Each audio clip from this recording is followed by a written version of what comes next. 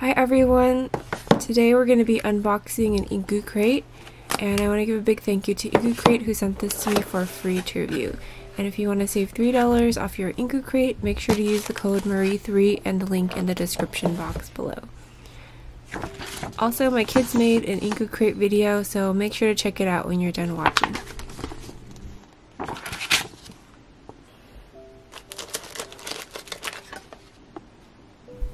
So the first item is this Sanrio themed Sakura ballpoint pen.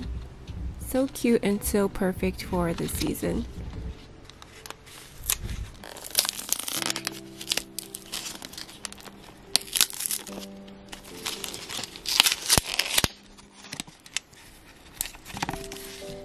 All the Sanrio characters are dressed up in their traditional Japanese outfits and holding cherry blossoms.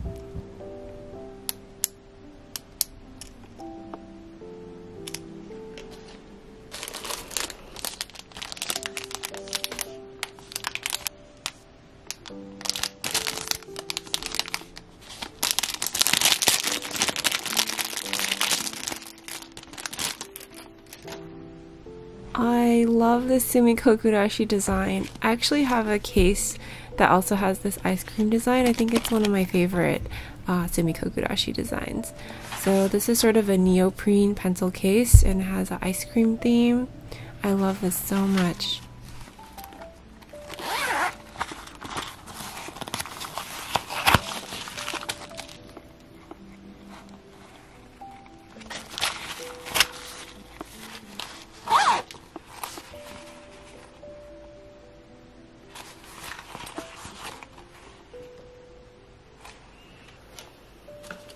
They also included this dual tip highlighter.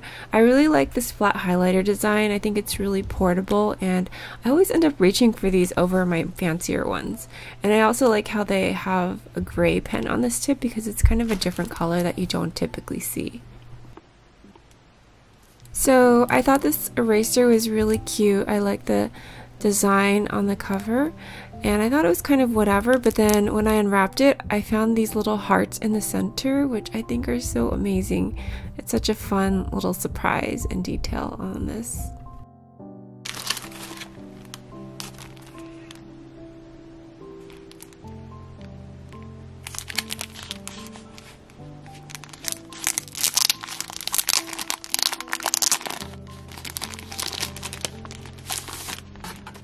So I don't really have any pen pals right now, but I love getting these stationery sets. It kind of reminds me of my life as an elementary school kid, and in middle school I also wrote letters to my friends using snail mail. Maybe one day when my kids go to summer camp, I can write them letters on this cute paper.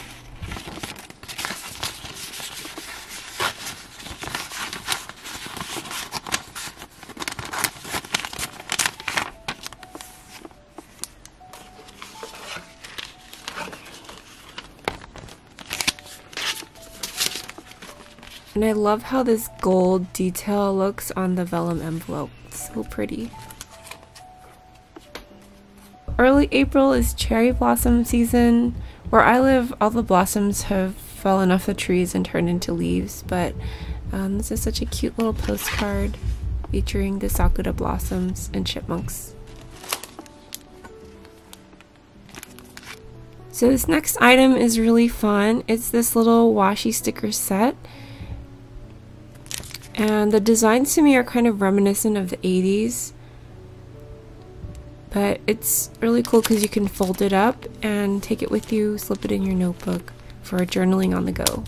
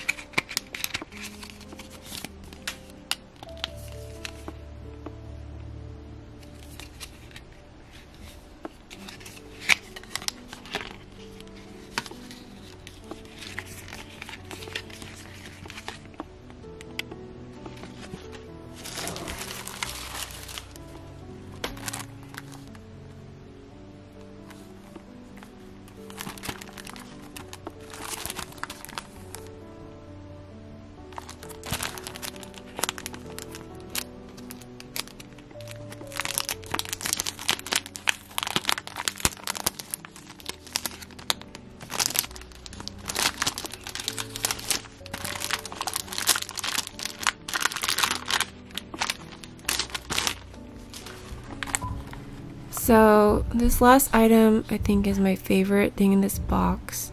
These are flower stickers, but they look like clear wax seals with gold flecks and really gorgeous dried flowers in them. I don't know if the flowers in here are real, but they are so pretty. I can't wait to use these.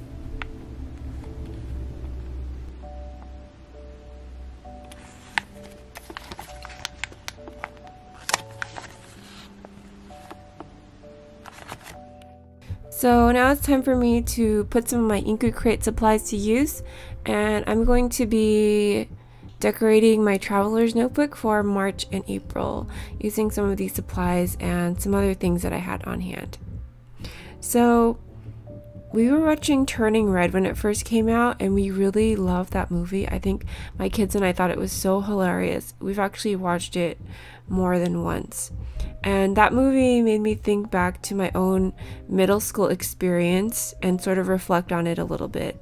So I thought that in this video I would just talk about it while I show you guys how I set up my notebook. And actually, I started decorating my March calendar in the middle of April, but I'm not the best at keeping up with calendars, but that's okay, right? I can still decorate it.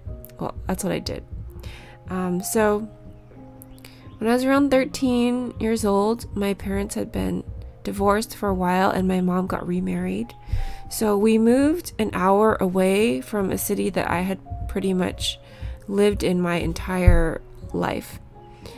So about 2 months after I started middle school there, we packed up and we moved to a new city, which was about an hour away from where I grew up. And my hometown where I grew up was a place that was really diverse, and if anything, Asians were the majority, not the minority, or that's how it became. I think now it's predominantly Asian, but when I was living there, it was very mixed in terms of racial composition, and so I never felt like a minority there. And then we moved to a city where pretty much everybody was white, and I think there may have been like 3 other Asians in my grade in the entire junior high school, and it was a big junior high school. And one of those Asian girls lived in my neighborhood, and I was friends with her, and she was Korean, but she was adopted by a white family. So you can kind of get the sense of, you know, the community there. It's just a culture shock, I guess. So, you know, I had a lot of big changes that I had to adapt to. A new stepfather, a new city, having to make new friends, and also going through puberty. So I was going through a time in my life where friends become more important. I think at that age you sort of gravitate away from your family, and you're finding your independence and figuring out who you are as a person, and you rely on your friends more. But I was moving away from my friends to a brand new school where I had to make new friends for pretty much the first time in my entire life. So my kids have moved so many times. We lived in Japan, and then we moved to Korea, and then we moved to like another city in Korea. So I feel like my kids have changed schools almost every year up until we moved to the US, and I feel kind of bad about that. But they're good at making friends because they had to do it over and over again so many times. And I think you know, now I'm really kind of committed to staying in one place if I can, so that they can have a more stable upbringing and stable friendships. But by the time I had gone to junior high, I never changed schools before, so I had to make all new friends. And luckily I played basketball, and so I joined the basketball team, and that's how I made friends at the new school. And a few of my teammates became my friends in middle school. So that, I think if you're moving to a new place and you want to make friends, one good way to do that is to join activities that you're interested in, like sports or dance or maybe drama or music, and then you'll also be able to meet people with similar interests to you. So I kind of think about this as I'm raising my girls, and when I sign them up for dance class or sports, it's sort of one of the considerations in the back of my mind, because not only is it good for like exercise and learning teamwork and having a good work ethic and working towards something, but also when they get to high school or middle school where things change, like friends that you thought you were friends with may not be friends with you anymore. And it's not as easy to make friends when you get older as it is in elementary school. So I think about that when I sign them up for these activities, and I want them to have an interest that they can have later on, like develop passions in these areas. And I also want them to have a group of friends that they can feel like they belong to and have sort of some social group outside of school. Although I still want them to be very close with me, so I'm not looking forward to the day where they become more independent and like, you know, move away from me, because I really enjoy my kids' friendship, if that's what you call it. Not really, but I just enjoy having them around and hanging out with them, so I'm gonna be sad when they don't want to hang out with me anymore. But now that I'm a mom and I have my own family, my perspective on friendship is really different. I feel like friends just kind of come and go. I've had so many different friends over my lifetime, and I've been close with people for a couple of years and then moved on to other things or other friends, and friendships really change a lot. And so somebody who you are so close with at one point, you know, there's a good chance that a few years down the road you may not be friends with them anymore, especially if you move or go to grad school, your life circumstances change. And so I value my family so much more than I do friendship. But I think in middle school it's common to have a different view and sort of value friendship more because that's where you are in your life. So bullying is another thing that happens in middle school, and there was a girl who tried to bully me at that new school. She was kind of popular, and she sat behind me and she started to kick my seat. But I think when it comes to bullying, at least in person, I don't know how to deal with online bullying, but you have to confront that person right away and let them know that they can't push you around. So that's what I did.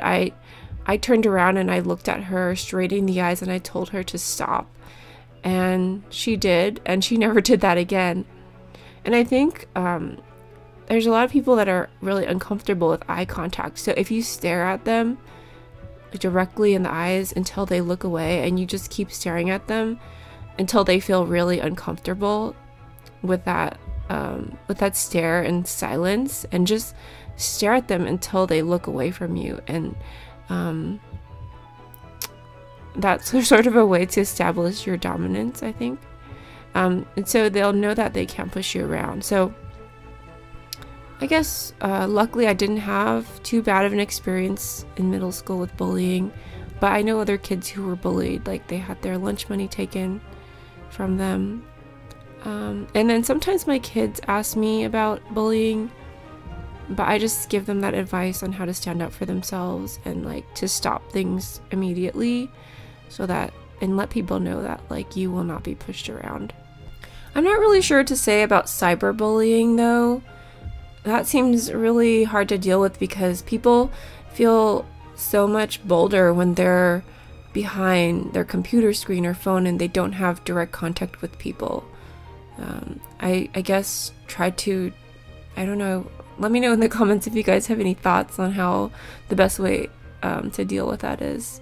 But I would probably, you know, try to call those people out on what they're doing and report it to your teachers, your principals, because that's probably against school policy. And then also just try to build up your kids' self-confidence so that, you know, they're not as affected by that as they would be if they were not that confident. But I think it's probably really hard. Anyway, let me know in the comments below what you guys think, and I want to give a big thank you and shout out to my Patreons and channel members: Ball Reviewer, Aaron V, Safarino, The Freedom Fairy, Cam, Crafty Vino, Danielle, Sanyo, Catherine, Pigas, and Famina. Thank you guys so much, and I will talk to you next time. Bye.